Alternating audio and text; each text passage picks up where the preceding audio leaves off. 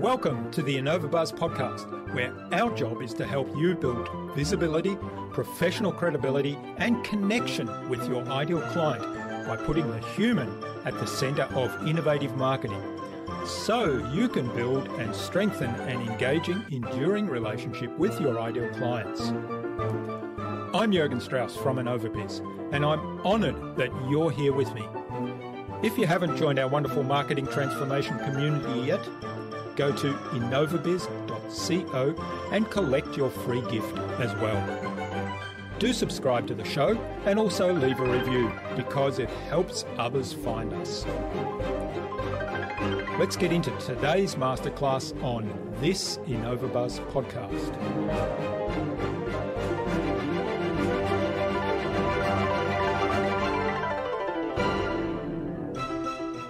You need to dive into all those things and understand for that person specifically that you're selling to, what does, if they were king for a day or queen for a day and they could say, this is what the perfect situation is.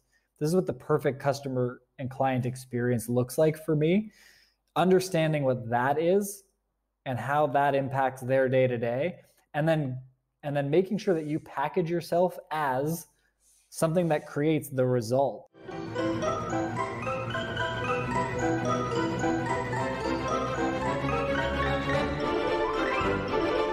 Welcome back. I hope you've had an awesome week so far.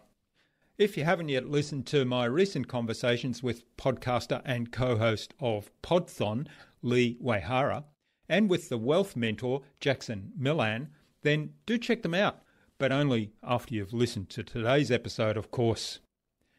Now, I'm really excited to have on the InnovaBuzz podcast as my guest today, Mike Moll of Market Me Consulting. He is a strategy and marketing consultant who helps executives and entrepreneurs turn their skill set into a sustainable consulting business. Mike is also host of the Market Me podcast, a strategy podcast that covers marketing, covers content, strategy, and business development. In our discussion today, Mike talked to me about solving problems that people have right now. We talked about the importance of good systems and processes, and we talked about the importance of videos to build a personal connection and differentiate yourself. Without further ado, then let's fly into the hive and get the buzz from Mike Moll.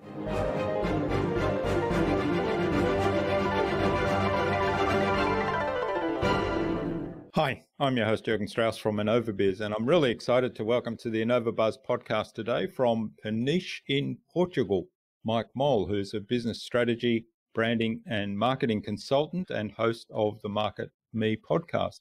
Welcome to the InnovaBuzz podcast, Mike. It's a real privilege to have you as my guest.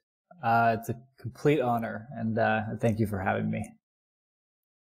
Now, you're no doubt the first guest I've had on from Portugal, although you are actually based in, you're from Toronto, Canada, but you are a digital nomad. So we'll probably talk a little bit about that as well as we go on.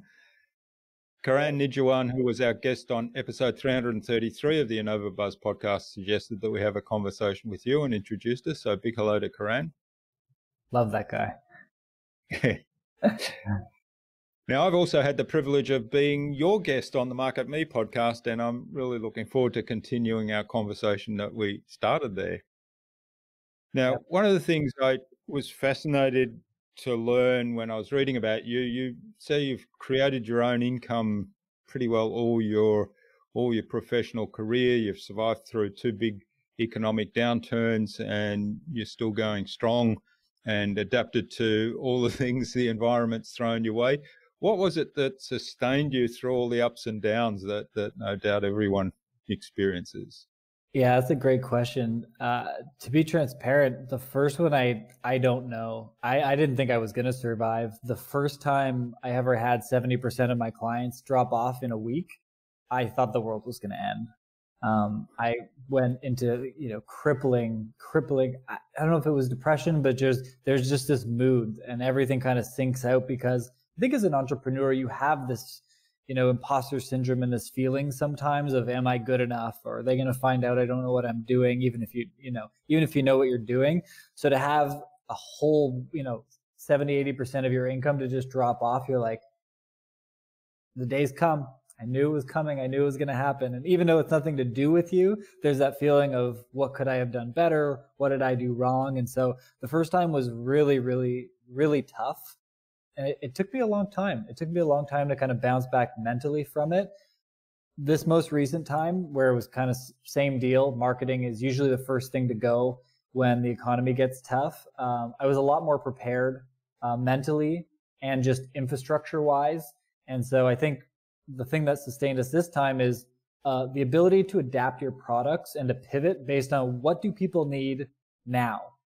Not what they needed before, but in their current status, in their current state, what do they need now, and solving that problem instead of trying to fix what they needed before. Yeah, I like the focus on solve the problem they need right now.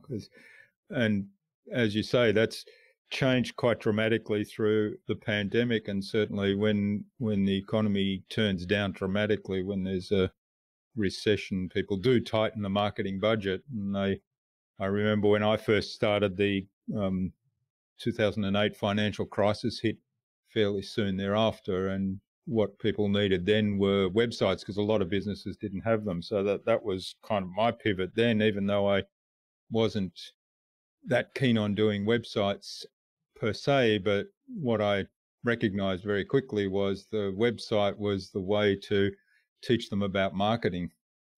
Yep. It's a good way in. They're kind of a pain to deal with, but if they get you to the marketing conversation, then so be it. All right. Now, I touched on the digital nomad part of your existence before. So how did you get started as a digital nomad, and what is it like? I wouldn't change it for the world. We, had to actually postpone it for quite a long time. I had a period where my mom and my grandfather got sick at the same time. My grandfather didn't make the recovery, but my mom did. And we had actually planned to leave to Thailand and Australia for a year at that time. This is 3 or 4 years ago. And, that was a kind of a tough pill to swallow, but you stick around, you help your family when they need it. And it was almost a succession right after everyone got healthy again, more people got sick. And so we kind of stayed. For me, I've been fully remote for 7 years. My team's been fully remote for that entire time. So I've been able to move around a little bit and, have extended stays where most people would have to kind of get back to the office, which has been great. But this year we, fully embraced it. We left for Mexico in February. Our plan was to be there for 4 years, and then we were going to British Columbia and then Costa Rica. Obviously the pandemic dramatically changed that. We ended up staying in Mexico for 5.5 months or so. We happened to be in this amazing little town. All the tourists and everybody kind of fled. And so we had this little island, not quite an island, but this little, paradise in the jungle all to ourselves for the entire thing. So we experienced the pandemic very, very differently. We now are in Portugal. We've been here for about 2.5 months. It's been great. I mean, traveling, obviously, it's a little bit strange. Getting on a plane is a little bit, there's something a bit nerve-wracking about it still. But to be honest, most of the planes are pretty empty at this point. So it's been, relatively easy. And for us, because we work from home and we don't have a lot of outside requirements, we're able to stay distance most of the time. So what are some of the things that you do to enable you to actually carry out your work while you're remotely located? I think the biggest thing, what it comes down to, is systems. I think that was something that I failed at really, really early on. I just thought, take on as many projects as possible, say yes, just go. And, it really hurts you. It makes you in this constantly busy, constantly frantic state where you're trying to always feeling like you got to catch up. So what we did is we really narrowed down what we offered. We started saying no more often than we started saying yes.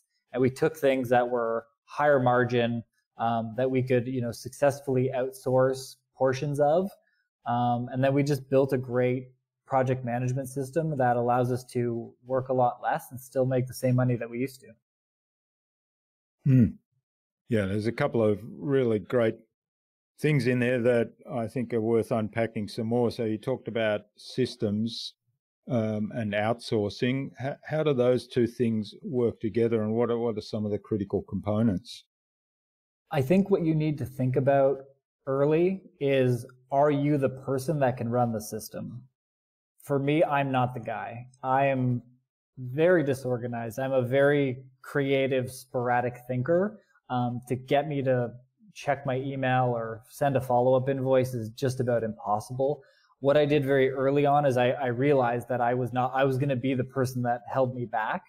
At the time, early on, I actually had my sister who was on maternity leave. She was looking for something to do. And I said, hey, I'm out of money. So could you check out and collect some of these invoices? And she went into the invoicing software I was using and said, you've never followed up on any of these. Do you know how much money is just sitting here? I said, I don't know. I'm sure there's some. Can you figure it out? And so she actually didn't go back to her other job and ended up coming on full time with me. And she was an absolute rock star. Organized. She was very meticulous, and she was very good at the tedious things. And she built, with my kind of framework of how a customer would want to interact, she built a lot of the systems for us and a lot of the stuff that we use today. And I'll always be thankful for that, because I don't know that it would have gone as well as it did if she wasn't there. So bringing somebody on that's got that mindset and that is good at writing the systems and setting them up and is focused on just that. Yeah, I mean, I think the beautiful thing about it is there is so much amazing technology that even if you are terrible, I mean, truthfully, if I had to do it, I'm sure, you do what you have to do to get the job done. We've used a number of different project management softwares, but those things are just amazing. I mean, they can keep track of anything you need. We've gone through a couple. We now are using Airtable, which is kind of just an open source spreadsheet style database. And we find it very, very lean, very simple. It sends us reminders of stuff when we need it. Allows us to communicate back and forth. The thing I love about it is when we've outsourced a project to somebody, we've got all of their details in, so we can see how many projects an individual is working on, the deadlines of those projects. And so we can kind of at a glance take a look at what the next week, 2 weeks, a month is going to look like, and really plan for it ahead of time, because we have everything in a project management software.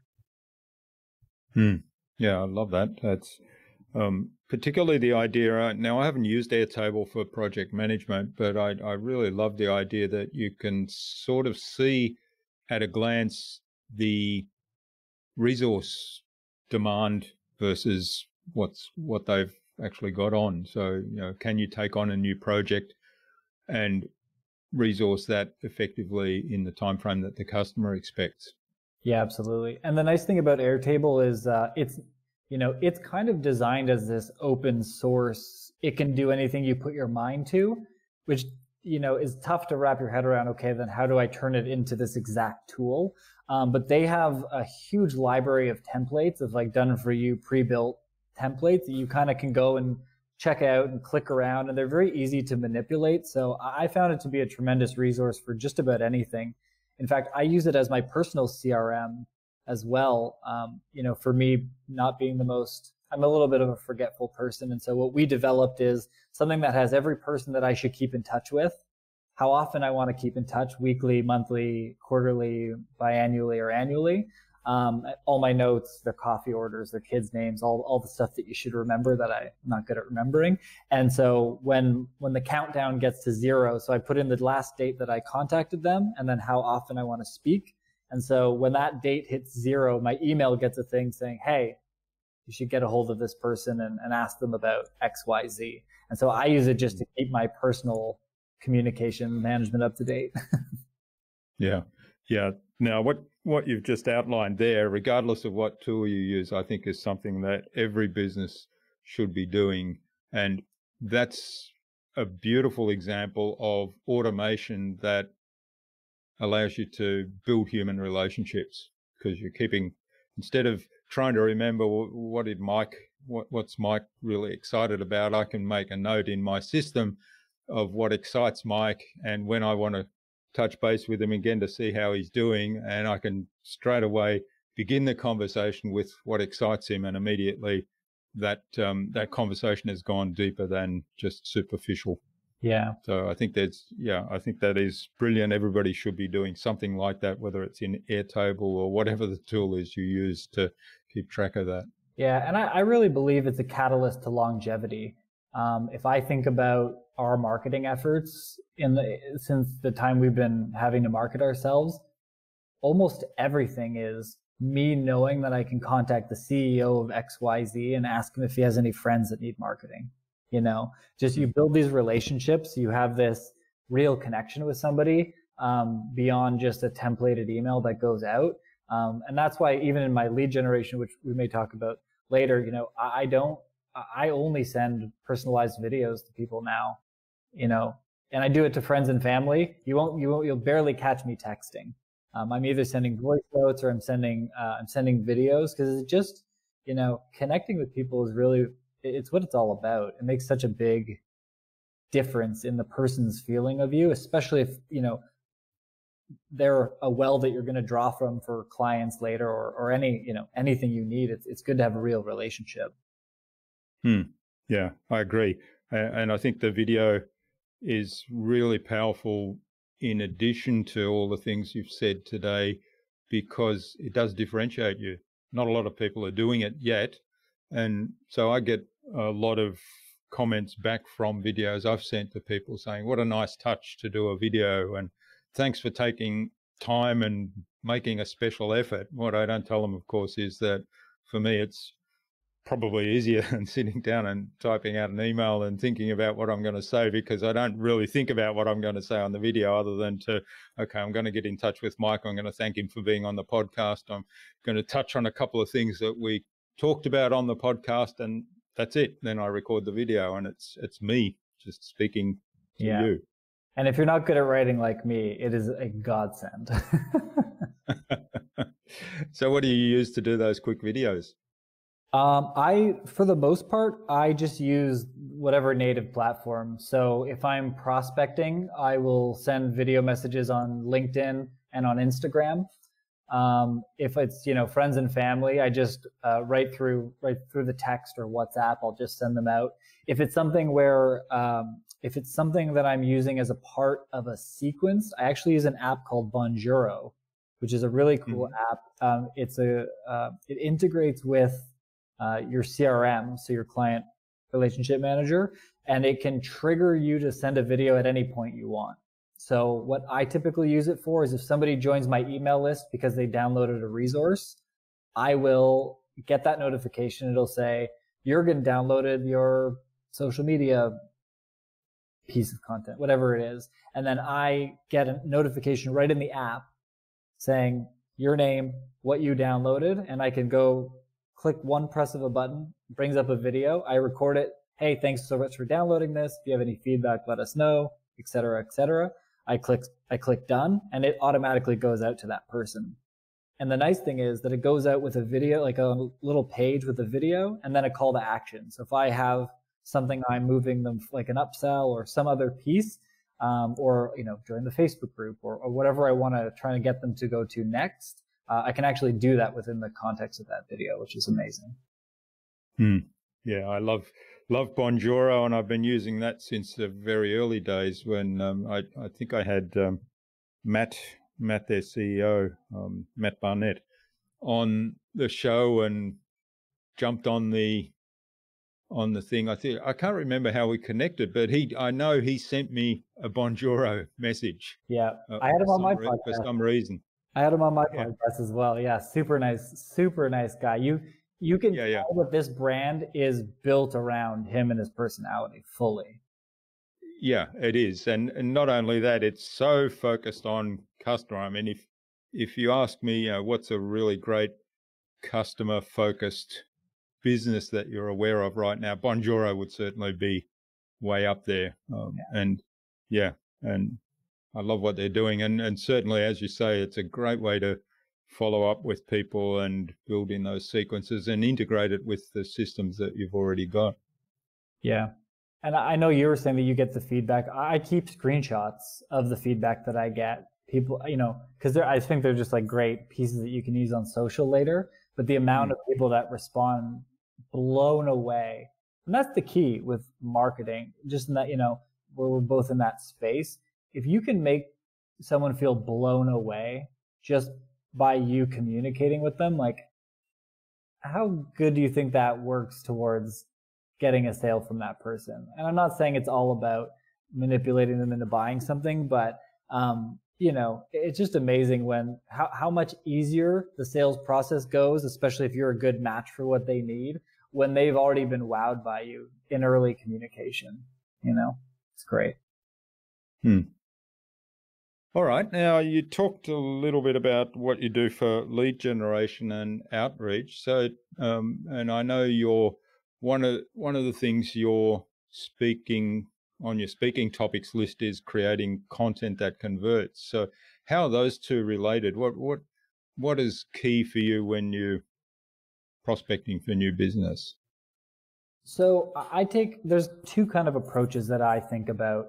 When it comes to content, I'm not so much pushing, a lead capture style, a lead magnet style piece of content. Although I know it does work. I like having that stuff available. The way I think about content for the most part is if you're looking for a service provider, and it's something that I do, it's also something that tens of thousands of other people do. What I'd like to do is put out content that when you come and hop onto my Instagram or take a look at me and because you're going to vet me in whatever way you're going to vet me. And I want to make sure that when you take a look at me, all you think is this guy's in it to win it. So I think about, when I'm putting out content, it's really almost never promotional. I'd say maybe 3% of the time it's promotional for me. Everything else is me having conversations like this, sharing ideas, helping other people with their ideas. A big part of my early podcast was just me giving marketing advice for an hour on my calls. I basically just found people that wanted a consultation, and I offered it for free to get the recording of it. And so I think I carry that through because people can see through advertising, right? People can see through when you're trying to push them into a sale. And I just feel like no matter how you try and mask it, it's always there. People always know. So why do it, right? Be a resource, be helpful, be handy, be trusted. Because when the time comes between you and the person that they know has been pushing a sale, it's just a really easy yes for them. And that's the feedback that I get. So I kind of just keep feeding that system, putting out stuff that is helpful and practical without asking for anything back. And it's just amazing what actually comes back from it. Yeah, that's a really great philosophy. I really subscribe to that whole idea. And I think, what you've said there is sort of putting out helpful content without any expectation. But the paradox in that is that actually gives more responses than if you put something out with the intent to get a response, and particularly if you slant it towards sales and pushy kind of structure than just being helpful. Yeah, and I think the end consumer, especially I'm selling business to business. I really am only working with entrepreneurs, somebody that's already in an ownership level, or depending. But by and large, it's business to business relations for me. I think we're also numb because we all see it, right? We get those cold emails. I always respond to them and then I put them on blast on the internet. Someone sent me a message being like, "Hey," and they left the little parentheses first name because their software didn't actually put my first name in. And so I responded back as "Hey, lazy marketer," in parentheses. And but I think it's like we're so numb to all this stuff. You look at, I think one of the ones that really bothered me, I was on LinkedIn and some guy wrote about, he was a veteran and from the US, and he was talking about the impact that having his Amex had on his life. And I was like, okay, that's like, it sounds like it's going to be an advertisement, right? And it went through and it was like this really thoughtful story about how he's using, that particular card gets him certain points, and those points help him get, I can't remember the whole story, but it felt like a genuine story of how this has made an impact. And he was just writing it out of like the admiration of the brand. And then right at the bottom, like, oh, this is an advertorial sponsored piece of content. Like, oh my God. And there's so many times where you read stuff where you're like, this sounds great. Someone's hyping up a software. Someone's talking about a service that this company provided. And then you get to the bottom and you're like, oh no, this is paid for. It's like, great. I now don't believe in it at all. And I think now with like affiliate marketing and stuff, that's what 95% of the content you read online is. And so I think us who are in this space, we can see it like it's nothing. The radar is just buzzing every time we read anything. And I think the only way you can fix it is just to go so hard against the grain that, people can't find any flaws in what you put out. That's kind of how I think about it, because there's just so much saturation of that type of content that's frustrating. So I just try and stay away from it at all costs. Yeah. There's a lot in that in terms of, standing out from the crowd and being genuine and genuinely helpful. It reminds me, I'm doing quite a bit of work at the moment, particularly with learning management systems, in researching what's available and what is best fit for various clients who are in the process of pivoting their in-person events to online training events. And it's like you say, if you do a Google search of, let's say, best learning management system for business coaches, which is one that I did recently, and the first 2 pages of the Google search are affiliates or advertorial type things and they will have titles like why XYZ is not the best system for you. But when you then read it, it just sings the praises of XYZ. And clearly, you go 2 or 3 sentences in and you realize this is not an objective evaluation, and they don't even talk about the other systems or do a comparison or talk about pros and cons. It's just how wonderful XYZ is. And so I've discovered my habit there is that I kind of scan through those titles, and where it looks like, no, that's just going to be an advertorial or a promoted or an affiliate review, I'll actually go to page 3 and 4 of Google in the search. So I go against this wisdom of you've got to be on page 1. I go down to page 3 or 4 because that's where you start to see the people that are writing simply to share their experience as opposed to any vested interest.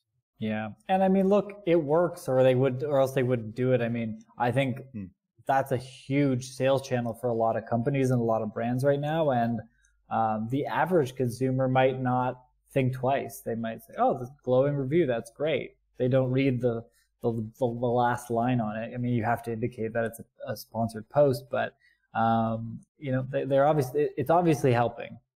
But I think especially in my space, when I'm talking to other entrepreneurs and people that are in creative and consulting, it's like, we're so used to it that mine cannot have any semblance of it, or just won't work. Yeah. Okay. So you put out all this content that solves problems for people and without any expectation in return. So how do you draw the boundary between, okay, this is what you get from me simply because I put it out there, or if you have a conversation with me, I'll give you this level of assistance? Where do you draw the boundaries? How do you determine that of, at this point, you're going to have to pay me something? Yeah. The way I think about it is anything that you can go out and find easily on the internet, I'll put my spin and you can have it. Because the truth is that most of these ideas and most of this content, a lot of people have a take, It's out there. It's almost a commodity at this point.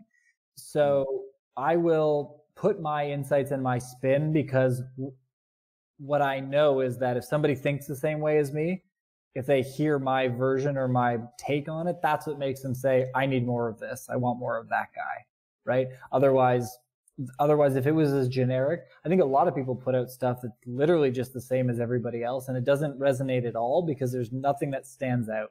There's not one little piece that makes them say, oh, I like that way of thinking about it. And then I think from there, what I do is I create a handful of free events here and there. I do a little bit of free consulting, especially during COVID. I did quite a bit as just a way to help and a way to be a resource. But I don't have any issue saying, here's the concept. So here's an example. If you told me strategically, how do I think about Google ads for my business? I'll tell you from a strategic standpoint, this is how I would kind of think about allocating your spend. Here's kind of the path I would go down. And I'm fine to give that because, again, you could probably find that resource online. But if you want, technical stuff, or you want, my time or my team's time, I have no problem saying this is where the payment starts. If it's something that I can't solve in 10, 15 minutes, that's usually where I draw the line. Okay.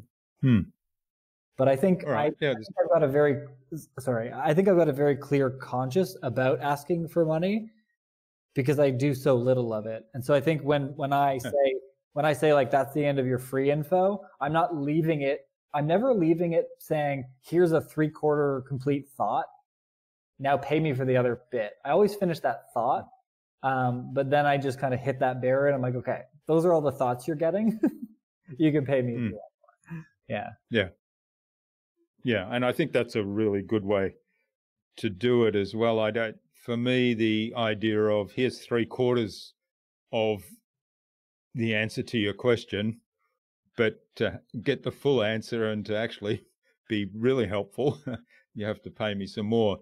To me, that's just, I feel that's sleazy and underhanded. Either, if somebody asks a question, I would prefer them to say up front, well, I can work with you and answer that question for you and help you solve that problem, and it's going to cost this much. Yeah. And then I say, okay, that's fine. I have a decision to make now. But if he gives me half the answer and then I'm kind of like, okay, I want to finish this, and no, you have to pay me now. Yeah, it's a sad state of affairs. I think there's a lot of predatory marketing, especially in the digital learning space. These online gurus, I won't use any names, but there's a lot of predatory. You're here and you want to be up here where I am, so you have to buy this next package, and you get partway through that package, and then they've got another package. It's like, did you even solve any of the first problem we talked about? And most of the time it's preying on desperate people who think there's a get rich quick version of life or a version of business. And then they end up pumping. I talked to a guy the other day. He went through two tiers of 2 other programs and goes, I just don't know based on this. And then I said, I talked to him for 15 minutes. This is my kind of 15-minute cutoff. I said, I'll give you 15 minutes of my time. He engages with a lot of my content on Instagram. I said, I'll give you my time. And the answer to his question was so simple. It was so simple. And I said, well, X, Y, and Z, cut out this, move that in. And he goes, I've spent over $7,000 on online programs and nobody's told me that. He goes, that makes perfect sense. So, there's a lot of that out there, unfortunately. Yeah. And I always get suspicious when, I haven't bought one for a while that's like this, but when you buy a program and immediately the next step before they send you anything else is, here's our upsell, get into the the premium version or the next version, and this will get you that. So you've spent some money, and the first thing they tell you is, well, we're not going to solve your problem for what you came here for and what you just bought, because you have to buy some more, which I think is kind of really bad marketing, because it shoots them in the foot. Yeah. All right. So tell us a little bit about how do you go about packaging that knowledge that you have into products? Because I know you've done quite a bit recently with the pandemic and pivoting your own business with doing producing some products based on your knowledge. How do you strategically go about that? So I think where a lot of people make the mistake, and I'm working with a number of people right now who say, well, I offer this service. I'm a graphic designer. I design, emails. I'm a copywriter. I'm a whatever. And that's fine. But that always commands, in my opinion, and from my experience, that always commands an exchange of time for money. And not to say that you can fully get away from that, but it's like, well, I'm going to write 500 words and I'm going to pay you this much money, or I'm going to make you 3 pictures and it's going to cost this much money. And what ends up happening is the time for money exchange ends up as some fixed hourly amount that is a recognized or an agreed upon thing within the industry, right? Graphic designers get $55 an hour and computer programmers get X amount per hour. And so when you're exchanging that just by saying, I offer this action or this service, you're keeping yourself on the ground of what someone will accept to pay you hourly, because there's someone else that can do it for 45 instead of 55. So why don't I use them? And that's where a lot of people get stuck, bargaining and lowering their prices and trying to compete with this race to the bottom. This whole gig economy thing is a little bit crazy in that sense, because it's, everyone's just trying to get whatever the lowest price is. So the way I think about this and the way I get around that is you have to sell the vision, right? You have to sell the results, not the task. You need to sell the benefit and the benefit of the benefit and not the feature, right? If I make graphics for Facebook ads, then I'm a graphic designer who gets paid $55 an hour, right? If I'm a designer who creates Facebook ads that convert at a whatever times percent that makes your customers love you because your ads work faster and they work more efficiently than they ever did before, now there's a compelling reason to pay you more, right? And I think it's just the story that you tell. It's the way that you position it to the person. So you have to think about who it is that you're selling to and what is a win and what is a loss for that person. That's a great place to start, right? So if you are an entrepreneur versus an employee within a company, that thing is going to be different. You both might need a graphic designer, but your need is different, right? If you're the employee, making sure that the customers stay on board and they're happy, or that they buy more products or services from you, that's what makes you look good. And if your customers leave because the performance is not good or for whatever reason, that's what, you lose a bunch of customers, you lose your job. Keep your customers happy, you get a raise, and that's your win. So if that's the case, you need to dive into all those things and understand for that person specifically that you're selling to, what does, if they were king for a day or queen for a day and they could say, this is what the perfect situation is. This is what the perfect customer and client experience looks like for me. Understanding what that is and how that impacts their day to day. And then making sure that you package yourself as something that creates the results, something that gets to that finish line rather than the person who does graphic design. Does that make sense? That makes a lot of sense. So it really is about focusing on the result that you achieve as opposed to how you do it.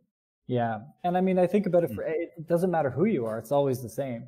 If an accountant was reaching out to me and I'm a business, so I need an accountant, and he says, hey, I'll do your taxes for $2,000 a month or $2,000 a year. Okay, then who will do it for $1,700? Who will do it for $1,500? Now you're a commodity. You're a feature, right? But if you came and said, hey, I'm gonna manage all the paperwork, deal with all of the headaches file your taxes and get you the best return and the best savings on your taxes possible. It'll cost you $2,000. I'm like, yeah, because I suck at paperwork. I'm always worried about having to pay too much in taxes. Like you're all these things as a business owner that I'm worried about, you've just addressed them. And you didn't even tell me, like, I don't even care that it's you doing taxes. It's, if you can solve any of those problems from any angle, I'm in. Right. And so I think it's packaging the results, and then even the result of the result, or the benefit of the benefit. So what's the next thing? The next thing from that is not being worried when it comes to tax time that something bad is going to happen, because we all get that gut. Okay, I don't know what I'm going to owe. I don't know what's going to happen. You just have this sinking feeling. So if they said, hey, I'm going to make sure at tax time that you know exactly what's coming down the pipeline and that you're going to have nothing to worry about, that's even better. I'm super, and it's only going to cost me $2,000.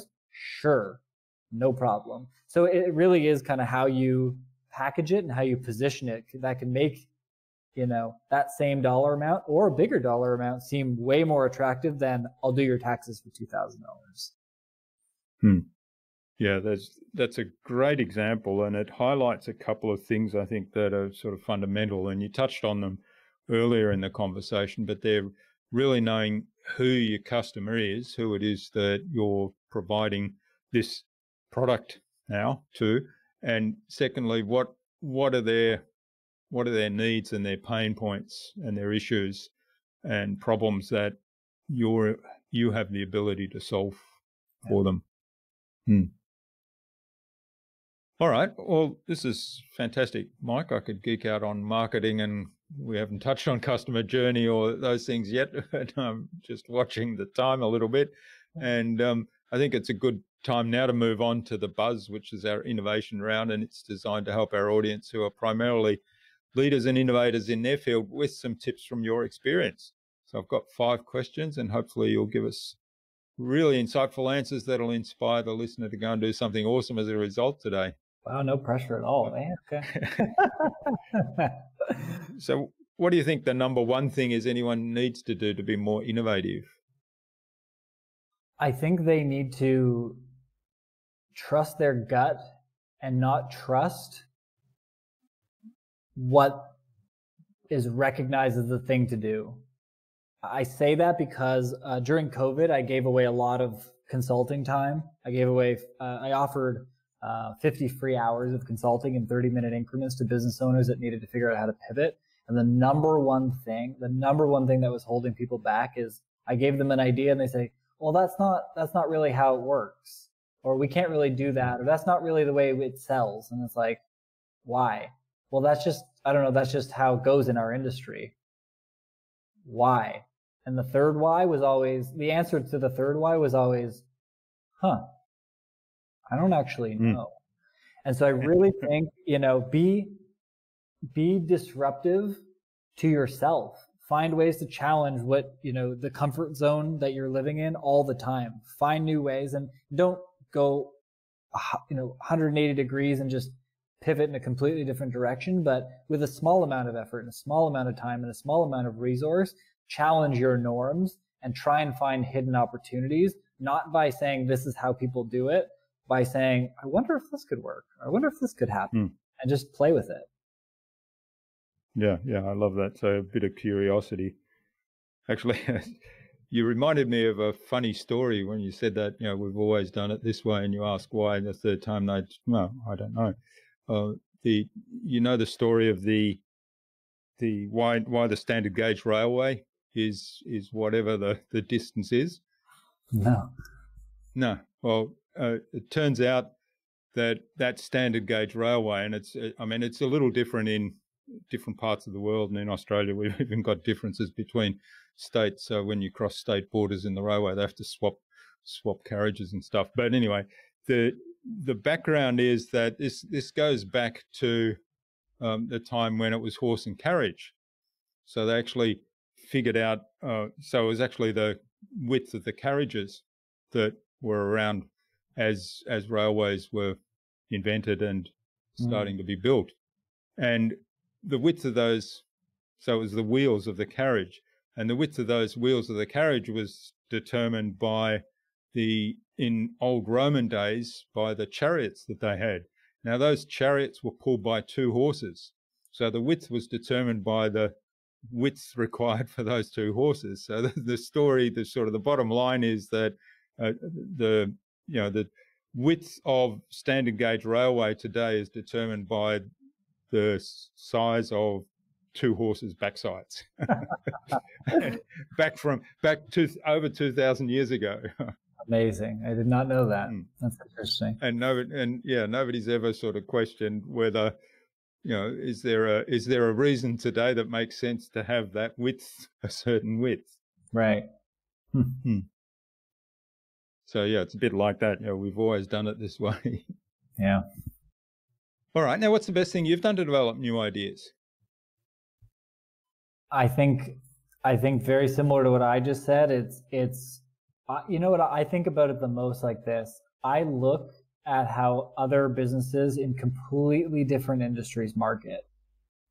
And I got a firsthand glimpse of this because while I was running my business, as I was trying to get ramped up, I was working for a Google Premier partner, and I worked with hundreds of different businesses, helping them develop solutions. So I got to see a lot of different businesses and how they came up with their marketing and what was successful. And, for me, it was always learning what they did in the non-digital and then saying, okay, how can we make that online so it's more efficient, but not deviating from what was generating their customers before. And so I think looking at how not your competitors are doing it, but things in, completely different industries are doing it, and then say,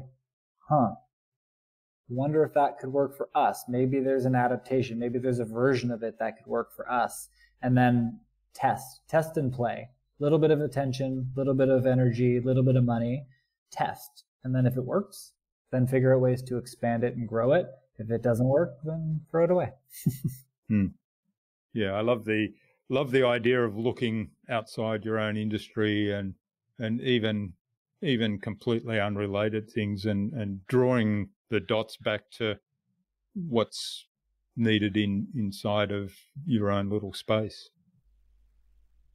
And the test and play, of course, that's really important, sort of try things out. All right, now you mentioned Airtable before. What's one of the resources you use most often? Airtable runs most of my life, so definitely Airtable. What else? I'm such a junkie for tools. Well, Bonjoro's there, right? Bonjoro, a really good, easy to program, robust CRM. I mean, Airtable is great for organizing certain things, but I use ActiveCampaign for email marketing and for helping us make analytical decisions based on what path people go, whether it's on the web, whether it's in our, marketing correspondence, who responds to what, and our ability to make decisions based on how people interact. It's the next best thing behind what are people doing on the website, is what are people doing, what can you track in your CRM, like an ActiveCampaign, for example, that can shape your content and also marketing decisions. Great. Okay, well, there's quite a few there. So the tracking, that's a really important part of marketing, isn't it? Sort of getting an understanding of what people are actually doing with, in the case of ActiveCampaign, I guess, with your emails or what they're doing on the website. And I know with Bonjoro, you get a sense of how much people have watched of the video, how often they've watched it, and how they interacted with the call to action. Yep. All right. Now, what's the best way to keep a client on track? That's something that I will give my sister a pat on the back for. For me, the way we thought about this, and it's going to be different for every business, but the way that we thought about it was, what are the number one reasons why people leave? So stepping back before that, in your sales process, how do you have the best sales process under the sun? You answer the question, why would they say no? What's every single reason why this person would say no to me? And then how do I collateralize that to make, to get them on the right path and make them understand what they need to understand about us, and to say yes, if it's the right fit and if you can do a great job for them. So I think about it like this. What is the number one people leave, right? Shiny object syndrome. They hear about something else, or they want to they watch a YouTube video over the holidays. In the marketing industry, the first 2 weeks of January is when you get calls from everyone saying, hey, I was talking to this other company and I kind of like this idea. Like the first year that happened to me, I was devastated. And I was like, oh, this is like every year. You get a break in the holidays. You're watching a bunch of YouTube videos on how to improve your business, and you have shiny object syndrome. Oh, I want to be on TikTok now. We're going to do this. Okay, great. But we're going to do the fundamental stuff too. So I think it's like, that's one thing. They don't feel like they have a good connection with you. They don't feel like they know transparently what's going on. Like those are the reasons that people leave marketing agencies, right? Someone else comes in and tells them they can do a better job. They're like, I don't know how my results are going. I'm not educated. So education's a big one. And what we did is we just built systems to counter all of it, right? We made sure that each of our customers understood how Facebook ads work. And we would walk them in, like bring them into the campaigns and explain how it's reported, some of the KPIs, let them ask every question under the sun and leave them very educated. Because then if something's going well, they can assess that for themselves. They're not relying on you being like, this is going great, right? If they know how to assess it, then they can say, are you good or are you bad? And so for every kind of reason why people would want to leave us as a company, we tried to build either education or materials or give them a heads up. Like one of the weirdest things with like Facebook ads and Google ads, like, the first month is always the rockiest, because they're like, is this going to work? I've been burned before. There's no conversions yet. What's going on? Why does Facebook keep charging me $5 over and over and over again? So like we would give like a what to expect. Hey, Facebook bills on credit, and it's weird, and you're going to get a whole bunch of Facebook charges. It's completely normal, just so you're aware of it. Because if you don't answer that question, if you don't handle that complaint or objection ahead of it, they're going to get it and be like, Mike, what is going on? When is Facebook going to stop billing me? They're billing me 4 times a day. What's happening? And they feel like they're out of control and that you don't know what's going on. So think about anything that would be annoying to them, or biggest piece is what would make them not work with you anymore, and try and build materials and resources to give them education or give them knowledge about what's going on. Yeah, that's really great advice. And certainly that Facebook example, if you're using third-party services where the client's going to be billed by the third party, or they're going to get communications from that third party, then knowing what to expect is a really important thing. Yeah, well, especially nowadays, like you need to go through like 7 ad rejections before you can get anything running on a new ad account. So it's like, hey, you're going to get 30 emails and they're all going to say your ads have been declined, and it goes against our community standards. It's not anything to worry about. Like it's coming. So, because it's like, if I got that as a consumer and I had no idea, I'd be like, do these people not know what they're doing? Like why they keep why is everything getting rejected? They must have no idea what they're doing. That's what a customer would think, right? So trying to get ahead of that stuff. Great. All right. And what's the number one thing anyone can do to differentiate themselves? Take the time to send meaningful correspondence. You can send hundreds of cold emails a day. You can send 150 cold LinkedIn sequenced text messages every day.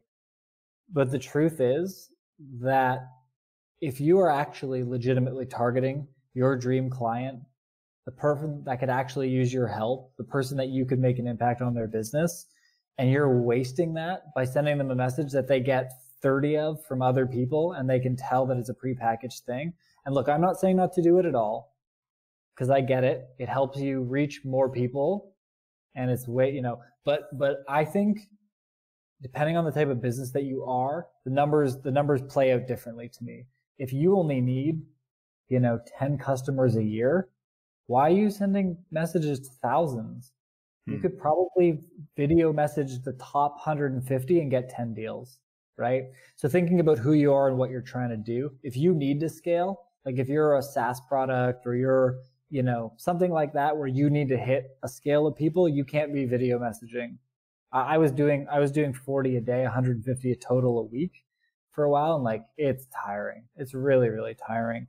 So if you may it may not work that way, but if you offer something that's mid to high ticket, and that thing is based on that person needing to trust you, or you need to having a real relationship with them, I recommend put down the automation, use tools to source that list and find you the hit list, but then take the time to send the video, because even if you can only send 10 a day, you're getting 60% response rate instead of a 0.25% response rate on the 100. And it's going to net out to an easier sale because that person's going to have inherent trust in you because you've taken the time already. So that's the number one thing. And there's so much there to love, and it basically comes back to making marketing human. It's very much so. Leaving aside the automation, I like that part. You've got to. I heard somebody say once, you've got to earn the right to get up to automation. So it's not, you don't put automation in by default first. Yeah, I agree. You and I are of the same school of thought on it, and I think. Again, if you're somebody who needs to pick up a handful of clients here and there, and that there's 100 people that are perfect, just the perfect type of person, that you can help their business, you feel like they're going to respond well, your corporate cultures match, like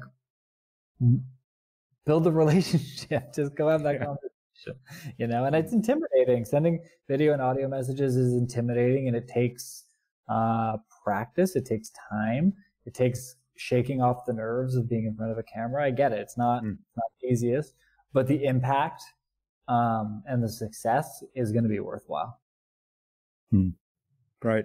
All right. Well, thanks, Mike. This has been fabulous. Now, where can people reach out and find out more about you and learn about what you do, listen to the podcast, and maybe even reach out and say thanks for what you've shared today? Yeah, absolutely. So I'm very active on LinkedIn, Mike Moll. And my website is marketme.co, and you'll find the podcast. You'll find my contact information is on there. So marketme.co, and then on LinkedIn, Mike Moll. Great. We'll have links to those on the show notes. Now, do you have some parting advice for our listener today? Here's what I would say, because I with the whole pandemic thing, this would not be my typical advice. In fact, the message to myself on my phone, I'm actually thinking about making it softer. This has been here for over 6 years, and it says, my motivation was that nobody cares about what you're doing. Don't forget that. And I think it's so true, but I think, it's weird. The pandemic is kind of mixed up everybody's brains. And I think it started to humanize some and dehumanize others. But here's what I would say. Take time to think outside the box, because the way that we do marketing, the way that we do business, and the way that we communicate is going to change dramatically and rapidly over the next couple of years. I think people are leaving companies to go, offer their service as a freelancer. I think businesses are hiring different. They're thinking about, collaboration and teamwork different. And there's just, there's going to be a different set of needs and a different set of demands. And I think really now is the time to really start thinking, what is it going to be like when everybody's remote?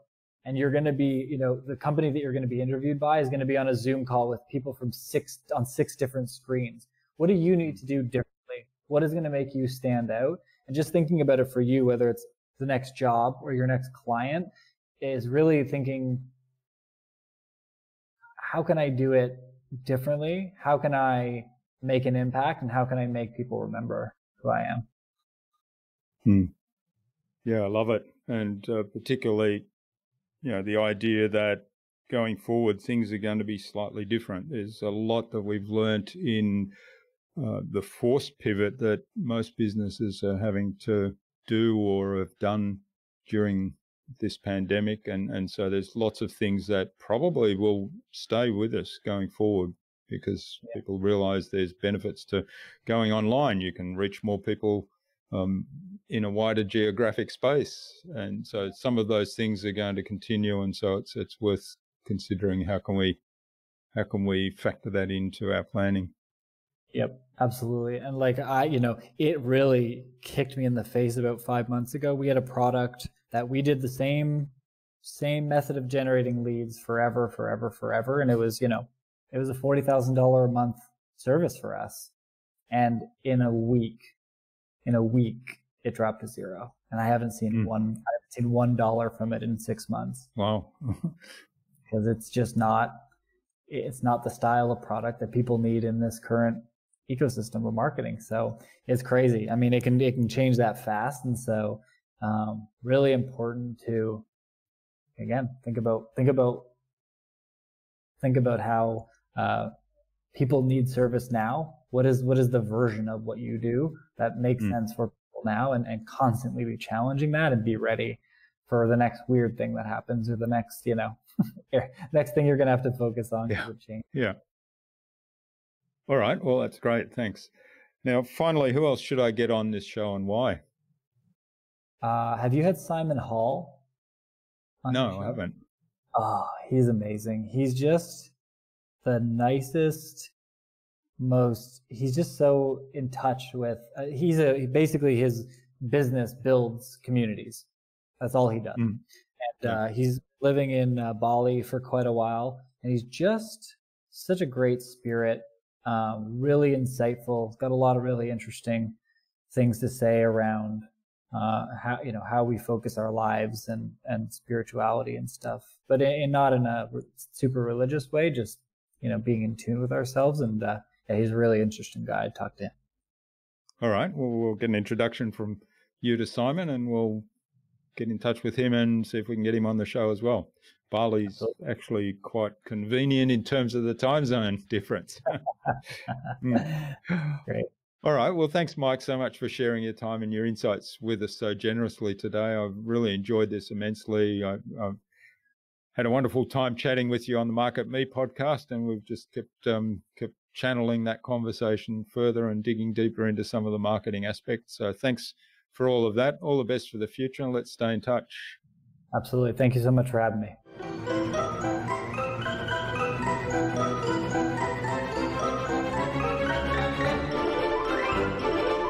I hope you enjoyed that very informative and engaging conversation with Mike and took something away from his episode.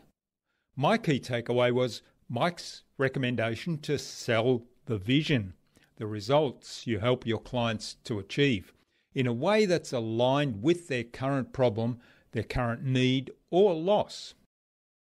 I'd love to know what you took away from Mike's episode. Leave a comment below the blog post, which you can find at innovabiz.co/Mike Moll. That is MikeMoll. All lowercase, all one word, innovabiz.co/Mike Moll. You'll also find contact information for getting in touch with Mike there, as well as links to his website, to the Market Me podcast, to his social media pages, and the other resources we spoke about in today's conversation. Now, if you like this episode, please share it with 2 other people that it might help. We want to get the word out to as many people that can get value from these wonderful guests that I have on the show. Tag me on that share, and I'll reach out to you with a really special surprise. Mike suggested that we have a conversation with entrepreneur, writer and podcaster Simon Hall on a future InnovaBuzz podcast episode. So Simon, keep an eye on your inbox for an invitation from us to the InnovaBuzz podcast, courtesy of Mike Moll. And tune in again to the next episodes of the InnovaBuzz podcast, where we've got even more fantastic guests lined up, including Brendan Kumarasamy of Master Talk and Tendai Vicky, author and innovation expert. Thanks for listening to this episode. Make sure you subscribe to the show to be reminded of new episodes. It's free to subscribe. Leave a review if you like. Even if you don't like me, I'm okay with that. I'm asking you to leave a review because it helps other people find this show. Go to InnovaBuzz.co to join our marketing transformation community and access a free gift my team and I made for you. It's the Marketing Master Mini Class. We want to give you everything you need to transform your marketing into a human-centered, relationship-focused growth engine. Until next time, I'm Jürgen Strauss from InnovaBuzz. Remember, be awesome and keep innovating.